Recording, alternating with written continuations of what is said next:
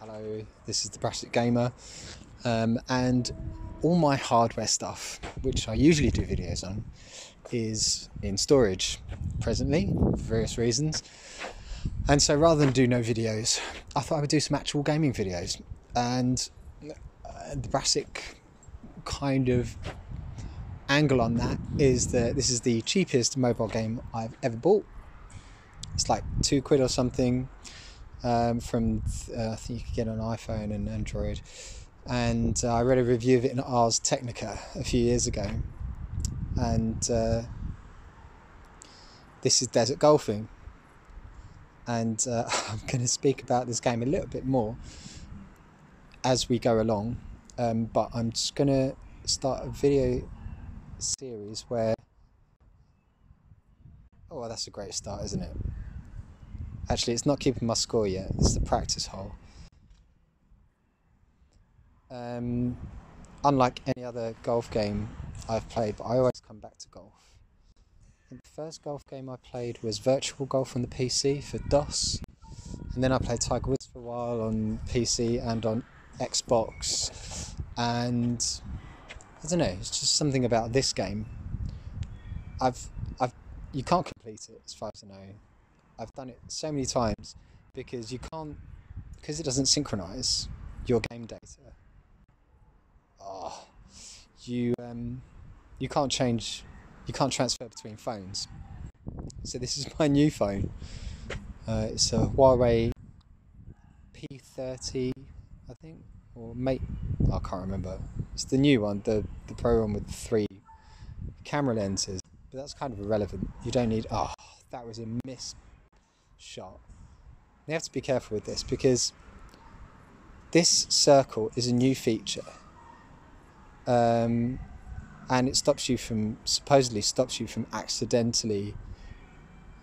It's been added in at some point. Prevents you from accidentally making a shot, and I'm sure it gets bigger as the game goes on. And I wanted to make a video series of the holes, and I'll probably do them in 100 hole sections, just because I've done this a few times. I've actually got, believe it or not, quite good at it. At first it's infuriating, just like real golf, and then after a little while, oh yeah, I do play real golf as well, by the way. Okay, what I wanted to do there was bounce it off the floor here for it to then go over, bounce and go in. Obviously I missed that point there. Each of the holes you should be able to do in one, but some of them are impossible to do in one. You need 2 shots. This one, for example, should be dead easy. Just chuck it over the top, bounce, and then use the slope to get it into the hole. So this is 3 minutes in, and I've done 7 holes. That's great. The aim, for me, the competitiveness in this game is to try and keep my average below 2 shots. So let's say I was on hole 100.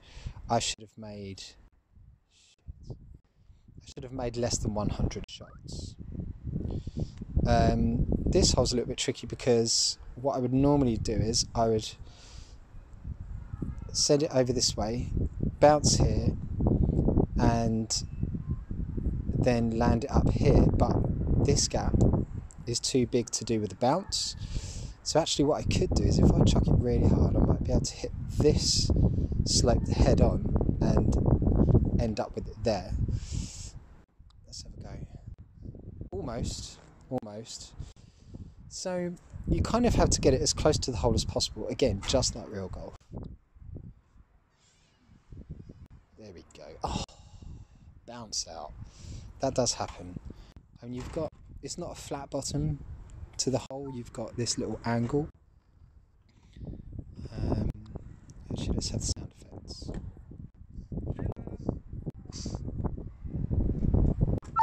There we go. So there is no par for each of the holes. That was perfect. See, 1 shot, straight in.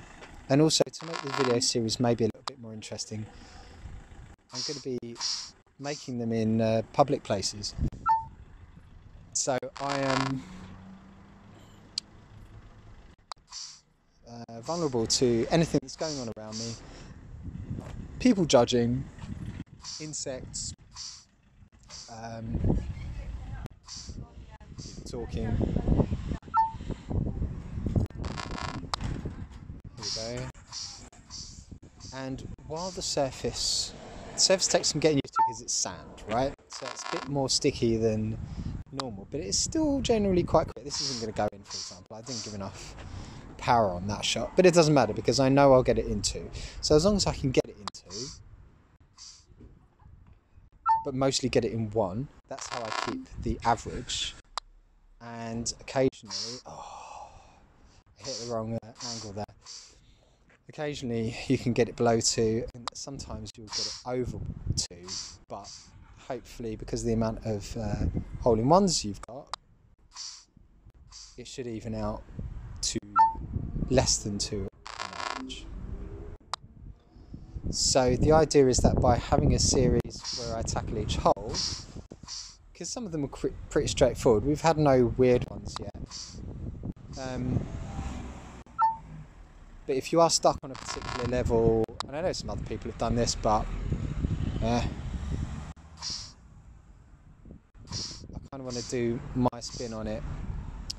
And if you're stuck on a particular hole, then you can look at my video guide and it will give you some clues as to how to progress.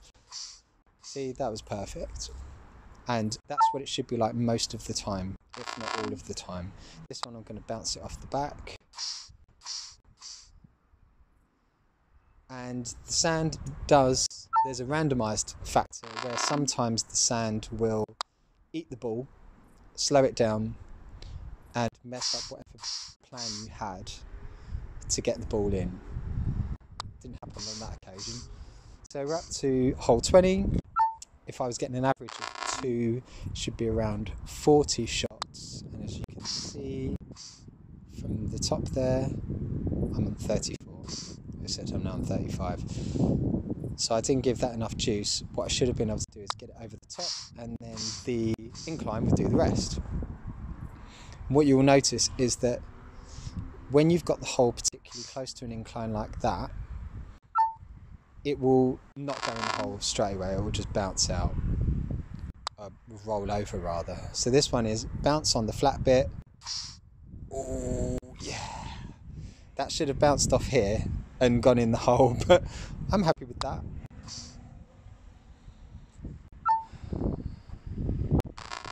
And I'm not going to talk all the way through it because mostly this will be a reference for people. But also I'm quite good at this, so occasionally I will do the most amazing, ridiculously good shot. Sometimes it's lucky, but most of the time it is from experience and practice and stuff like that. So this one's not going in. Not quite the right angle there. Yay. And I don't know, it's a bit... that was a missed shot. Tetris. I noticed something about Tetris. Is that not everyone plays Tetris the same way. You would think they do, but I saw someone playing Tetris on the train once, and I thought, what are you doing? You are doing it completely wrong. You know, there's a particular way of getting the bricks together. Doesn't always mean it's possible, but logic, people, logic. Okay, so this one, I'm obviously, the chances of me dropping the ball in there are quite slim.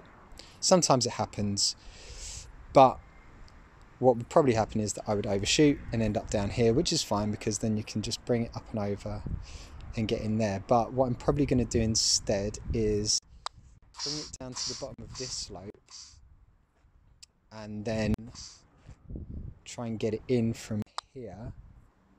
Yeah. So aim for 1, but at the same time aim for 2. It's a bit like playing pool and trying to cover a pocket. You know on your next go that you're likely to get it in. I suppose if you would use the golf analogy, then it's equivalent of getting the ball, let's say pitch and putt, 3 par.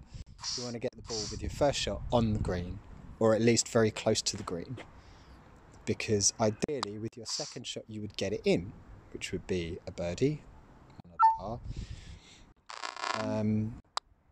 And if you don't, then you've got 2 more goes to get it in for the par.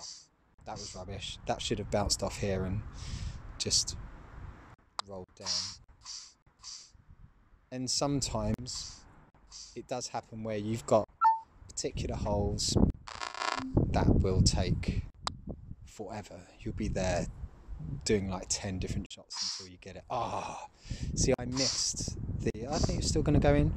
I missed the incline there and it hit the flat one instead. So it should have kicked back originally off here and in, but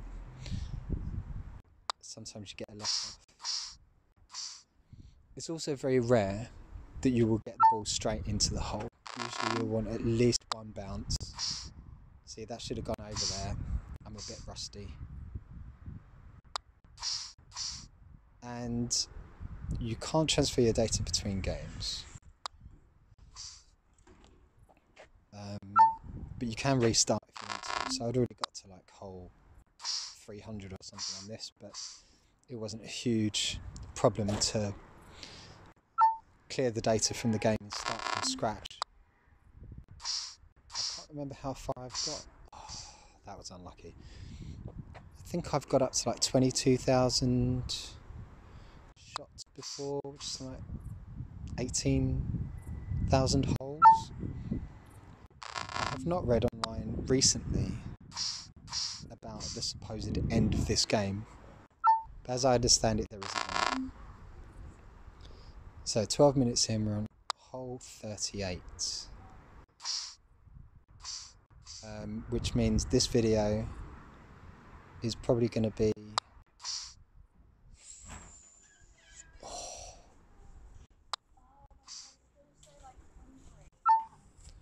this video, if I work it out, let's see, we're about 2/3 of the way through. So 2/3, 12 minutes, probably looking at about 25-minute video. Alright, what am I going to do here? I'm going to try and bounce it off there and get it in, I think.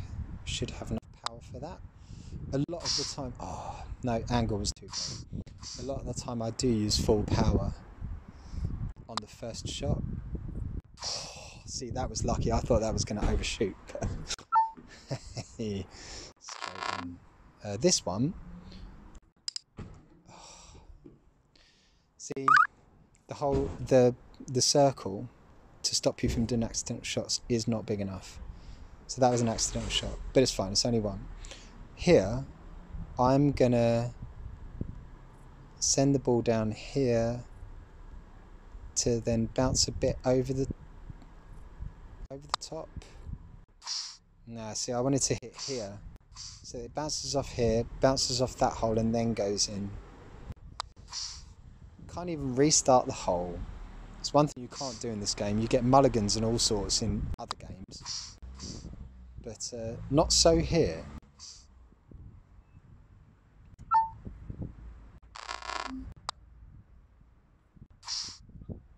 I was hoping that might go in there. As long as it doesn't come down this ramp, then I'm okay. We will encounter the occasional prop, bit of scenery, maybe a cactus, maybe a water hazard, maybe a cloud, and also the colour palette changes just to keep things that little bit more interesting. What shall I do here? Send it off that incline up. Nope, not hard enough.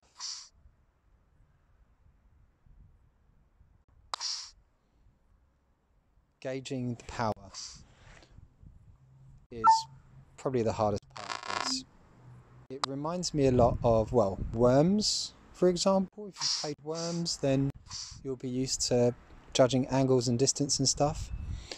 And if you're really old, like me, you will also remember the Gorilla Bass, which was a basic game that came with DOS 5, where you had two gorillas on a very basic background and they would chuck explosive bananas at each other. That was nice. Explosive bananas also being a link to Worms, interestingly. Worms, again, is a game that I've played time and time again. I've got a laptop, it's like what is it, a Pentium laptop, which I use exclusively for Worms. And it's just great turn-taking, multiplayer. Can I get this in? Nope. Some of the hardest holes to get in are where you've got one of these ramps, and what I'm going to do is just to reduce the number of strokes I'm going to take here. If you approach these ramps at a similar angle to the ramp itself, then there is sufficient friction for the ball to stick and stay on a slope. And amusingly, the ball will actually stick to a vertical slope, which is probably not particularly in keeping with genuine physics. And on a whole, the physics are very good in this game, such that they are, it's pretty simple. But you should not be able to stick a ball into sand on a vertical slope.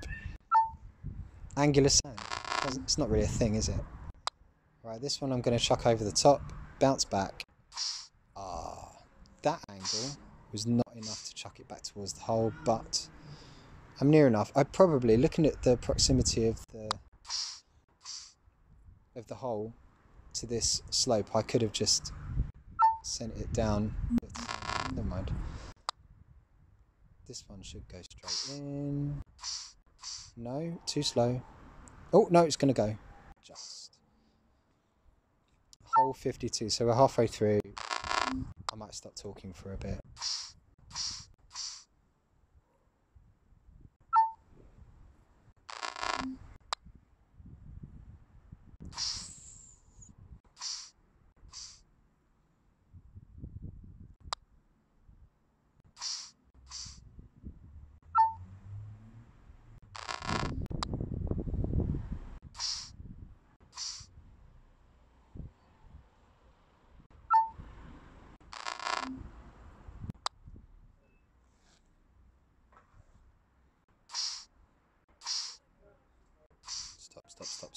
Stop. Oh.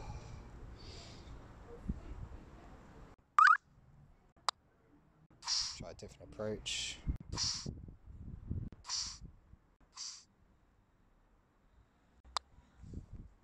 Sometimes there is only one way to do a hole, but most of the time there's more than one way. Now this is an amusing hole because, what do I do here? I have to get it in the hole, but there's water in the hole. Does that mean it's a water hazard? It's just for show, and they've made it easy as well. Oh, that's not fair. Splash.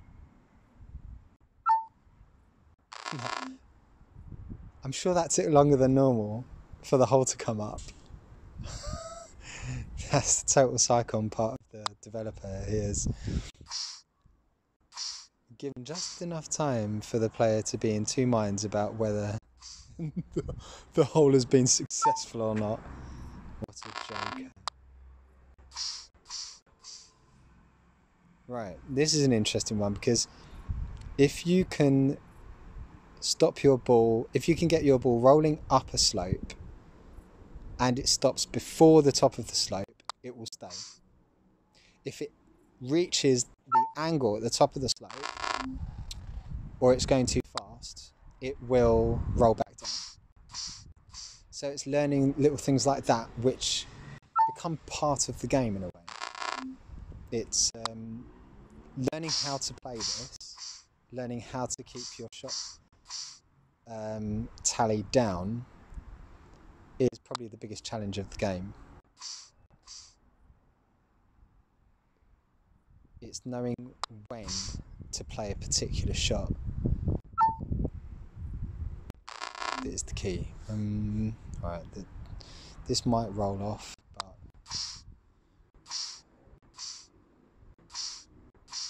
yeah, bounced over. But still, I'm close enough to get 2 shots.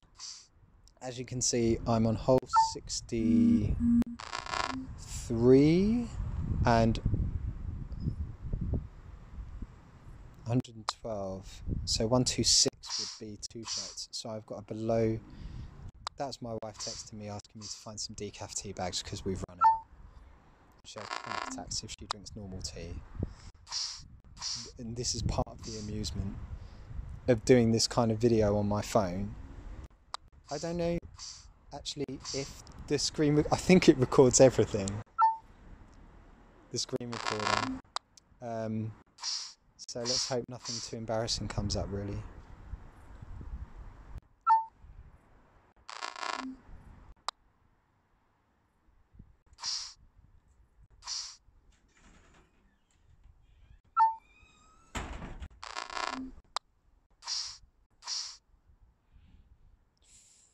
That was close.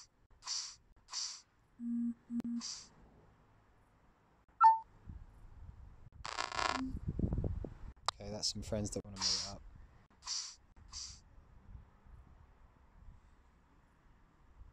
This is not really what I was expecting to be part of the video. I was expecting outside interference, like in terms of sound or whatever, but not my own personal messages. I have to disable that feature when I'm recording. It's put me right off now. Hole 69. I'm surprised the developer didn't put a joke in here. Oh, okay, this is a bastard now. When you're flat up against one of these, you have to make a shot to get away from the side. But I'm just going to show you the physics that I was talking about with... Here we go. So I've just wasted a shot showing you that, but that's kind of amusing. And it's kind of useless as well. And actually I've wasted more than one shot because I'm going to have to get it off here before I can shoot again. And it's going to roll back down against the side again, so I'm going to have to do another shot. Sometimes it will bounce out enough there and stay on the slope that you can use it, but not in this case. Hole 69, you're a joke.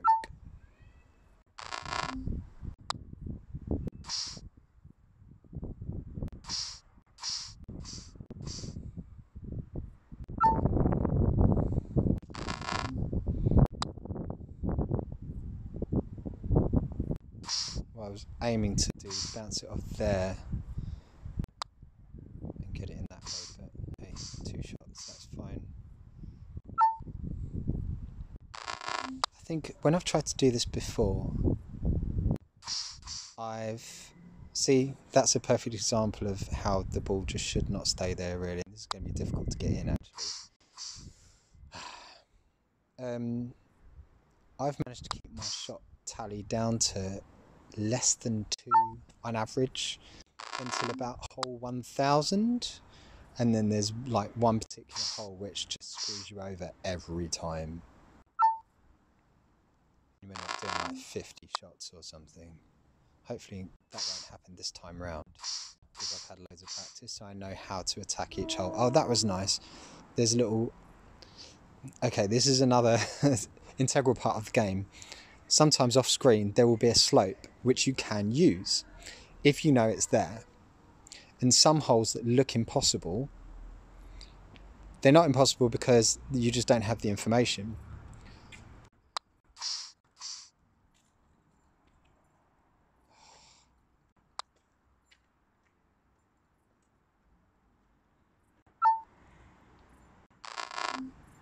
What am I going to do here? Chuck it against that? No, not that. Oh. Right. Oh, that's not ideal. I'll try and hit that angle. No, it's 45 degrees, which means it's not going to go over. That's fine. Oh. 3/4 of the way there. 25 minutes, that means looking about half an hour. You can lose hours on this game. It's a good one for playing on the toilet. Obviously it works offline, there are no scoreboards or anything like that, no servers to sync with, so it doesn't use any data. So it's good for situations where you've got no signal, or where you run out of lives on Candy Crush, or whatever, and there's no Pokestops anywhere.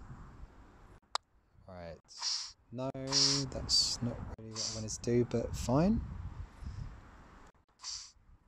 I wanted to bounce it straight off there and go in, really. No particular challenges yet. I think nearly every single hole has been literally one par, or par one, however you want to say it. It's interesting, the word par, because I had to look it up actually just to find out why it confused me, because if you say, let's say a hole is 3 par and you finish it in 2, you got less than par, which is good. But then if someone's not feeling themselves, or they're a bit unwell or something, they could be described as below par. Now, most of the context I'm aware of, being below par is good. So what I worked out is that par actually means what's expected. So that's entirely subjective. If you expect someone to get 3 shots and they get 2, then that's good. If you expect someone to be well, but they're not well, then that's bad. So par is subjective.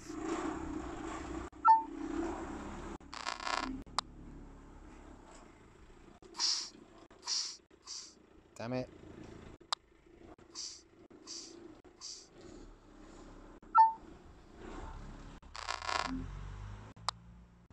No. Okay, so at least I didn't end up down there. I wanted to bounce it off here actually, but let's try that again. Uh-oh. That's annoying. So obviously in this situation I'm going to have to rest it up there and then chuck it over the top. That could have been much worse. And it's holes like that, or situations like that, that can be really frustrating about this game. Right, okay, let me see if I can get this one right. I want to hit it.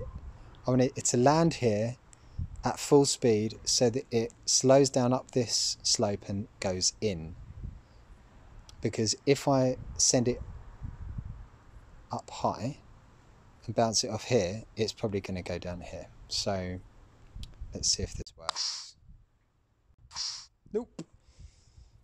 Landed too far forwards, but that's fine because in this position I can almost definitely get it in. Yeah, there we go. So that had enough momentum there that it carried on back down.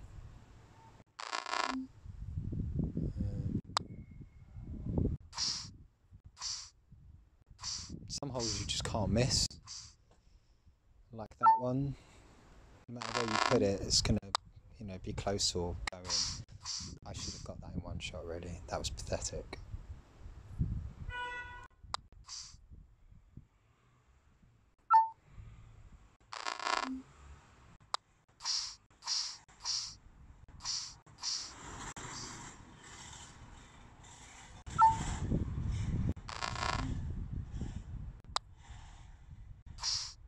Ooh. Just didn't make it. Oh, that was ridiculous. That's the worst shot I've played.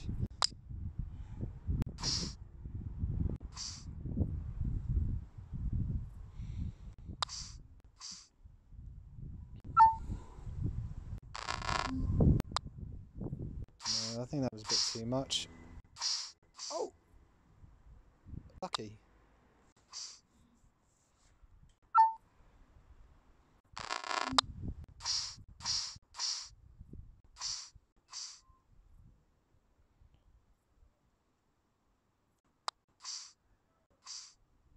So you can't play another shot until the shot you're playing is finished, but you can certainly get ready for the next one, like this,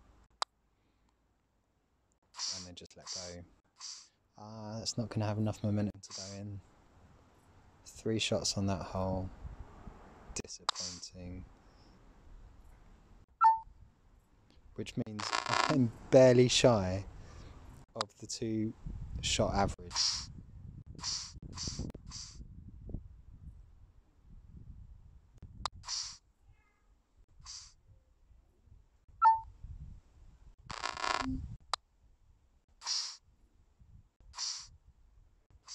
Nice. 7 holes. 6 more holes.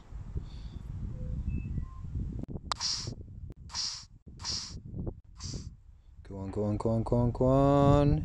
Yeah. So that was a perfect example of how you hit the bottom of the slope and then it carries itself up with the momentum. Bang, bounce, bounce, in. That's exactly what should be happening. And this one's quite straightforward.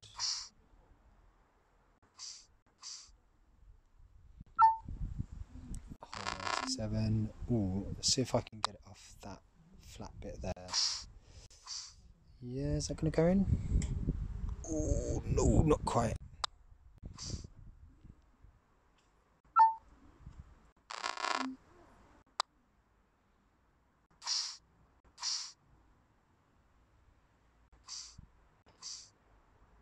Part of the other reason I wanted to record this is because I do sometimes pull off the most amazing shots and no one's here to see them.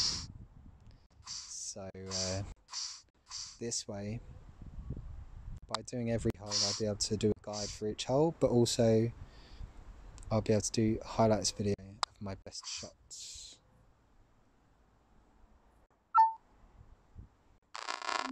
And here we are, hole 100. There is no hole 0. Well, there is hole 0. Actually, I've already played hole 0. So if we say that this was video from 0 to 100, sorry, 0 to 99, and then the next video will be 100 onwards, because that's how I like to do things number-wise. It's because I'm a programmer, so, you know, 0 is the beginning of the list. Thanks for watching, and this is still a bit of an experiment. I might not keep this up, but if you do want to see more of this, feel free to leave something in the comments. Maybe there's a particular location you would like me to record the next video in, like a swimming pool, or I don't know, not actually in the swimming pool, you know, like the auditorium area where you can, never mind, you know what I mean. See you in the next one.